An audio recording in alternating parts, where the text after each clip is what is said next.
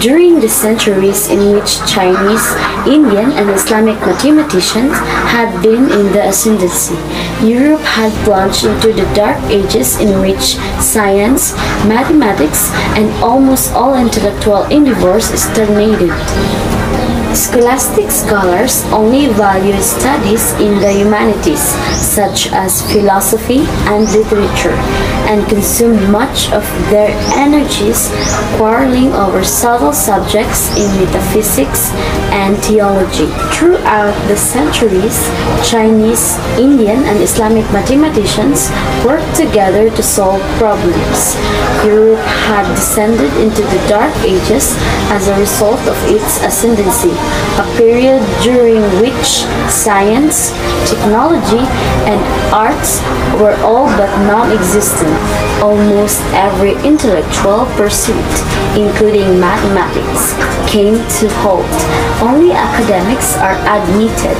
Humanities courses like philosophy and literature were highly prized, and he spent most of his time studying them. Time machine transports us to the Middle Ages. Recognize what we are in the Middle Ages. Now, let's watch the beautiful ladies in their royal robes. We are here in Italy, in which Leonardo of Pisano, better known by his nickname Fibonacci, was perhaps the most talented Western mathematician of the Middle Ages. Little known of his name is that one was the son of a customs official, and as a child he traveled around North Africa with his father, where he learned about Arabic mathematics. On his return to Italy, he helped to disseminate his knowledge throughout Europe, the setting in motion of rejuvenation in European mathematics, which laid largely dormant for centuries. He also discovered the Fibonacci sequence, the sequence, which had been known to Indian math since the 6th century, has many interesting mathematical properties, and many of the implications and relationships of the sequence were not discovered until several centuries after Fibonacci's death. Presenting the samples of Fibonacci: 1, 2, 3, 5, 8, 13, 21, 34, and continues independently. Each number was obtained by adding the last two digits together. If we took a perfect or golden rectangle break down into a smaller squares based in Fibonacci sequence and divide each with arc, the patterns begin to take shape. We begin to see Fibonacci spiral.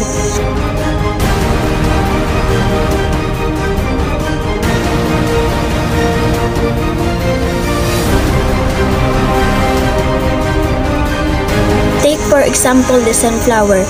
The display of its florets are in perfect spiral in 55, 34, and 21, the sequence of Fibonacci. The fruitlets of pineapple create the same spiral based on sequence. The pine on the same as current move to the ocean in the tide roll to shore, the waves that bring in the tide cure into spiral that can be mathematically diagrammed onto a plot a points 1, 1, 2, 2, 3, 5, 8, 13, 21, 34, and 55. Bulbs on trees, sand dollars, starfish, petals on flowers, and especially shells are formed with this same blueprint. With each segment of growth, the shell itself has one more value on the Fibonacci scale. This blueprint can be seen around us on a small scale every day, but the greatest example of all is directly above our heads and an average of 100,000 light years across. Even the spiral of the galaxy above us is formed with the exact design that the tiny shell formed. This sequence is a blueprint.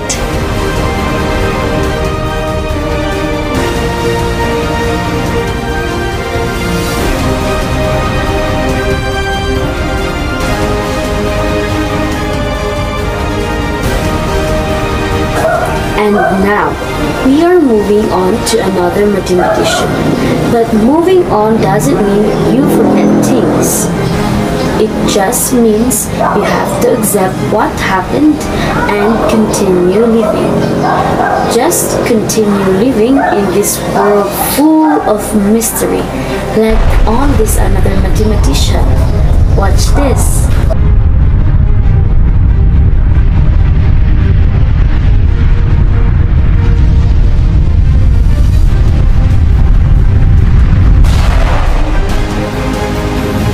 And now, we are here in France, the land of flowers, that one of the medieval mathematicians is living here during this time, Nicole Oresme. Nicole Oresme was a French mathematician who invented coordinate geometry long before Descartes. He was the first to use a fractional exponent and also work on infinite series.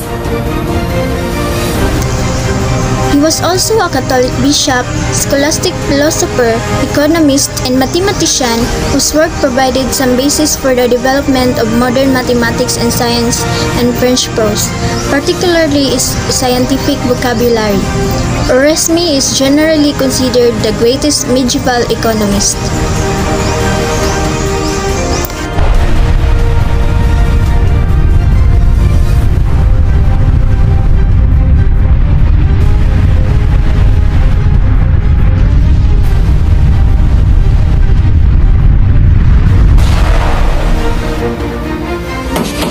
Next mathematician will be Adelard of Pau. He was a 12th century English natural philosopher.